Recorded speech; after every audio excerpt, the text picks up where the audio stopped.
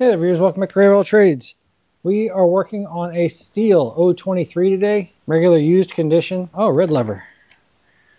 The complaint was that it just starts running kind of rough. It'll kind of bog out like he's running it, and next thing you know it starts running out of gas, it feels like, and it'll shut off on him when he comes back to idle. Then he literally does nothing other than give the cord a rip and she'll fire right back up.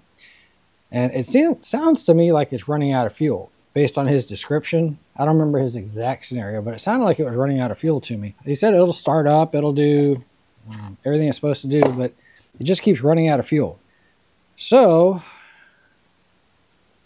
what I noticed when he was here, I took off that cover and I started looking close to this area right here. It was all wet, and it was riding around in a truck on the way here on its side. And sure enough, when I looked at it, the fuel line just has a giant crack in it. It looks like it's worse right now than what it was. I don't know if that's because it's been sitting here for a few days and had an opportunity to expand, contract, whatever. But yeah, the fuel line has a big old hole in it. So we're just going to swap out that fuel line. He said everything else runs like it's supposed to. We're going to start there, changing out that fuel line, and see if that's our only problem.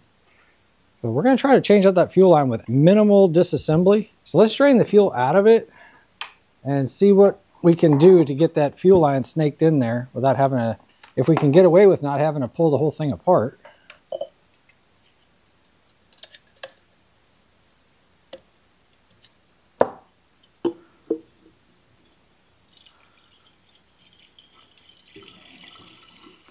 It's kind of funny, when he first dropped it off, that hole is nowhere close to the size you guys are seeing. And I don't know if it's because it's been sitting in my warm garage. Shoot, I don't know. I don't know what caused it. But it's got a giant hole in it now. Obviously, it was a small enough hole that he could run it most of the time.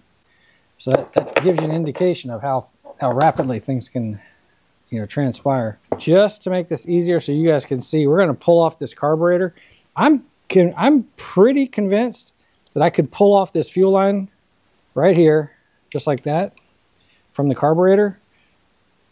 And straight down through this hole right here, it goes down to the tank and stabs through the tank. And I think with enough swearing at it, I probably could get it to go. So just to show you that I could get it out, and then what we're going to do is I'm going to give you guys some room so that you can see what I'm doing. So let's pull out this fuel filter real quick.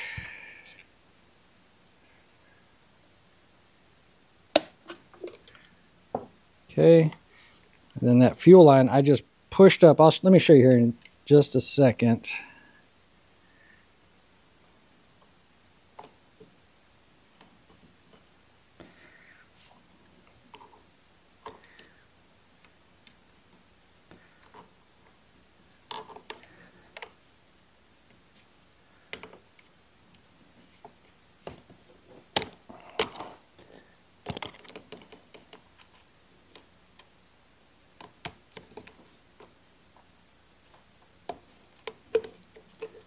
Okay, so there's my fuel line. It has the hole in it. There's the crack right there. So you see, I didn't have to take anything apart, and if I was careful, I could sneak the new one down, pull down on it, and stab it into place. Just wanted to prove that it could be done. Let's go ahead and get this off of here, the carburetor, so that we can look down in there and I can hopefully get a better shot with the camera.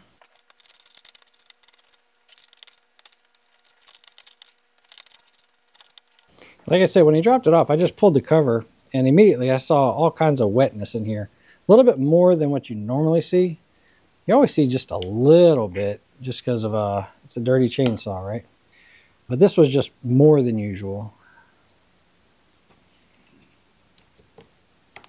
Let's pull the choke out the way. Gotta get my throttle disconnected. On this style, just push the throttle forward and lift up this arm right here.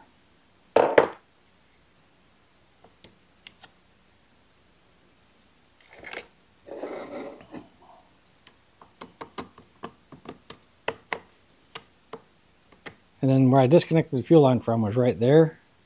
And where it routes is straight down through that hole right there. That large hole right there. Let's see, does this help? If I shine it through there, can you see the hole any better?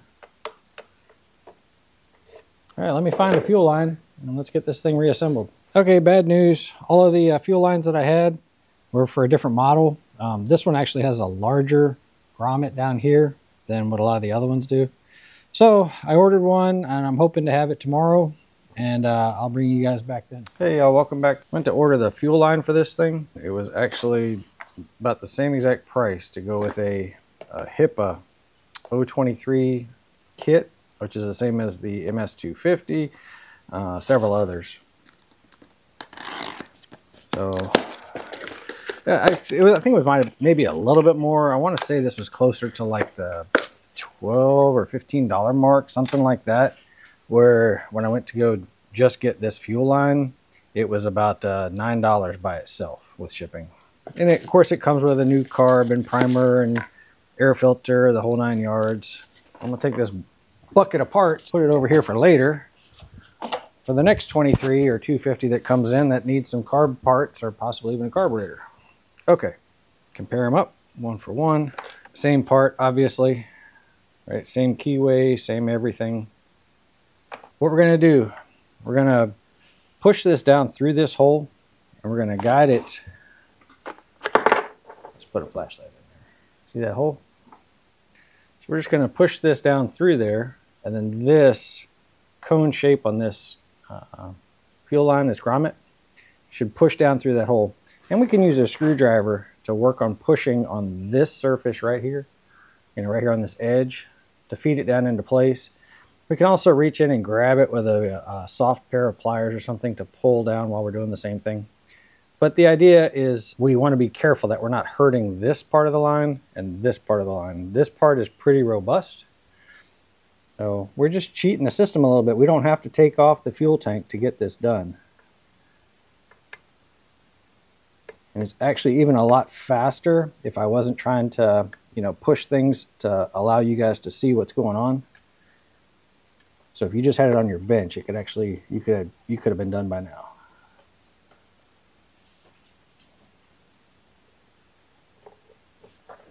All right. And then looking down from the bottom, you can see it sits something like that. Okay. I'm just going to gently push all the way around with a nice wide flathead screwdriver. And you can just check your work. Like right now, I don't know if y'all can see it. The front side of the grommet is all the way in. The back side is like 80% of the way in. So I'm just going to focus on that area.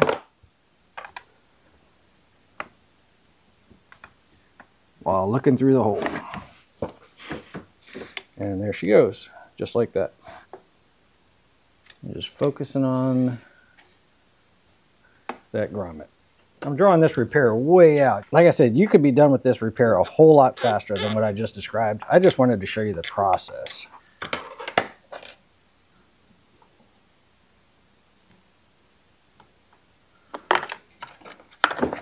Just make sure that that fuel filter has the opportunity to, float around inside there, fall down as necessary. This part is trash.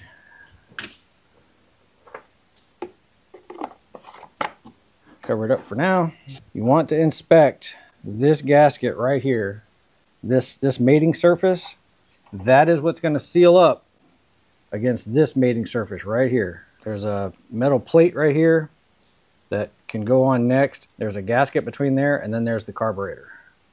Pull that fuel line out of the way so you don't hit it with anything.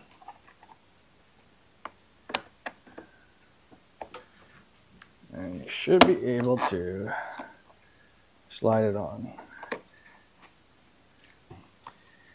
Put our fuel line in place. If you notice, I'm grabbing this really thick end down here as opposed to grabbing that ribbed area.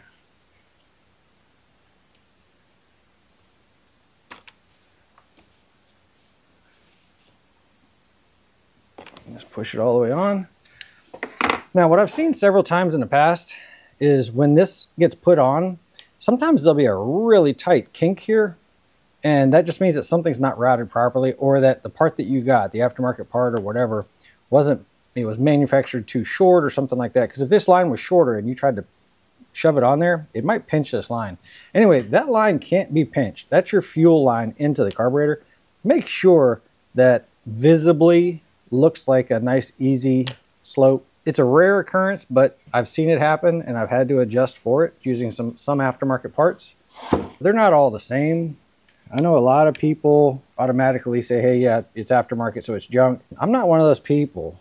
If there's a leak in something, it can change. It can change the tune. But realistically, what's this thing doing? All it's doing is giving a metered amount of fuel into the cylinder. So realistically, I could pull the carburetor completely off, and if I had some magical way of using a spray can of carb cleaner, which bad idea because it's a 2-stroke, but if I had some magical way of injecting fuel into this thing, I wouldn't even need a carburetor, right? The carburetor's job is to try to get that stoichiometric ratio, the 14.7 to 1, into the cylinder. That's its job, right? It's nothing magical. So aftermarket or not, if you can get that amount of fuel in and you can adjust to allow the certain amount of air to fuel ratio, and it maintains the same, which is what a lot of people complain about. They say it doesn't maintain, it changes on them. And that could happen, right? I mean, loose seals, bad membranes in there, I mean, it could happen. But I don't have the same problems where I have to buy 12 to get 2 to work. I don't have those problems. Usually, when I put one in and I tune it, it usually holds. Now, keep in mind, most of my customers are friends and weekend warrior cutters. They are not professional loggers, so I can understand the difference. I'm also not a Stihl authorized dealer. I can understand why those guys have to use OEM parts. They don't want to have something come back on them and then all of a sudden their name gets trashed because somebody's opinion said it was because of X, Y, and Z. All that to say, use whatever you want, adjust it. If you adjust it and it keeps changing on you, then you need to replace something, right? These things should not automatically adjust on their own. Not these manual style carburetors. They should not adjust on their own. If it's adjusting on its own, you've got a different problem. You've either got a seal leak down here, you've got a seal leak at the base gasket, you've got a seal leak at your decompression valve, your spark plug gasket, your carburetor diaphragms, gaskets, impulse line. You've got a leak somewhere. And so the leaks are what changes and causes them to run rich, causes them to run lean, things like that, depending on what leak it is. I know, soapbox time. It's over. Get the throttle line put back on. Can I sneak it in there after the fact? There is a hole way up in the carburetor. Come on. Man, I'm getting old.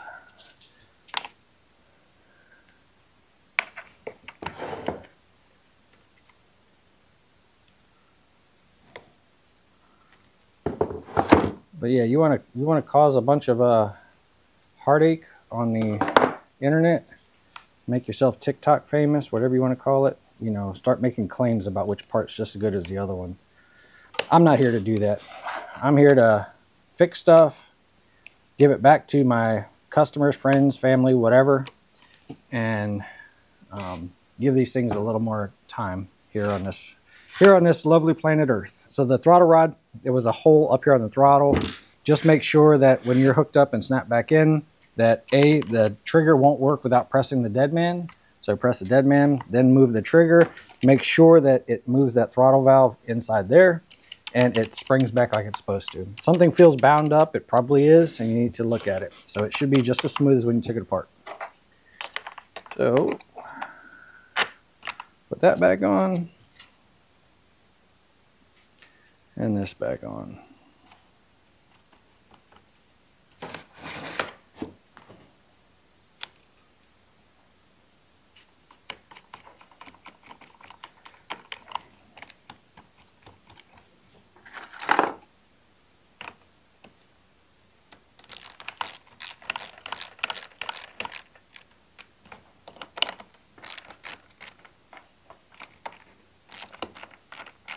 I'll try to look up the torque setting on those two bolts.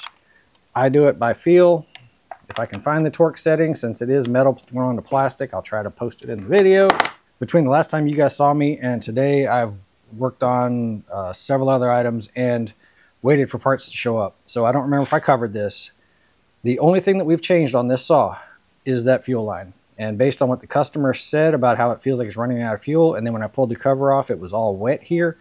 And then I let it sit for a couple of weeks. Sorry about that, Charlie. When I came back, the tear had opened up much larger. A lot of the fuel had evaporated, things like that. So, and I'm not positive why it opened up further than when I first saw it. When I first saw it, it was a very, very small hole. I actually had to put a flashlight into it, and we both looked with glasses to see where the little pinhole was. But when you guys saw it, it was a giant tear. So it didn't take much. It just dried up, whatever else. So had he seen that, he probably wouldn't have driven a couple hours to come see me, because he could have popped that line in relatively quickly, as you guys saw.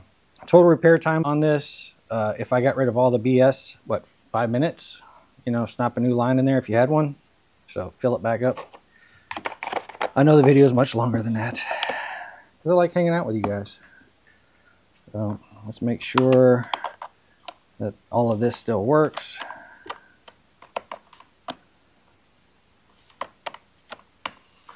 All we got to do now is fuel it up, give it a try, make sure that it holds a tune and that it works like it's supposed to. It's going to take me a few cuts to make sure that that occurs. Then we'll give it back to them. All right.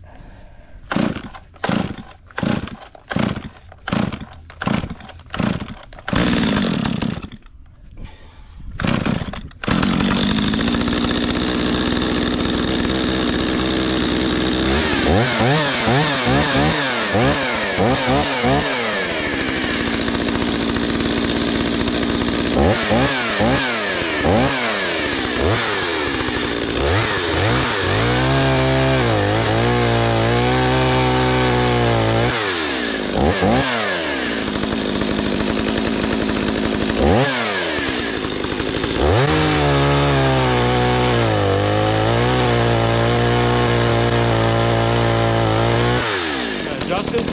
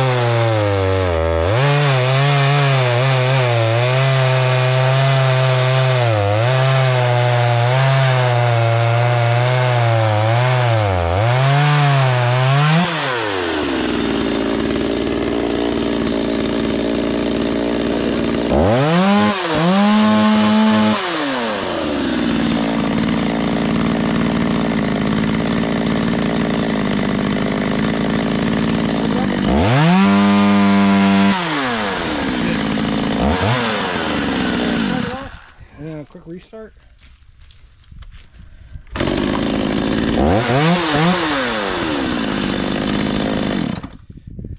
There she goes, Stihl MS023.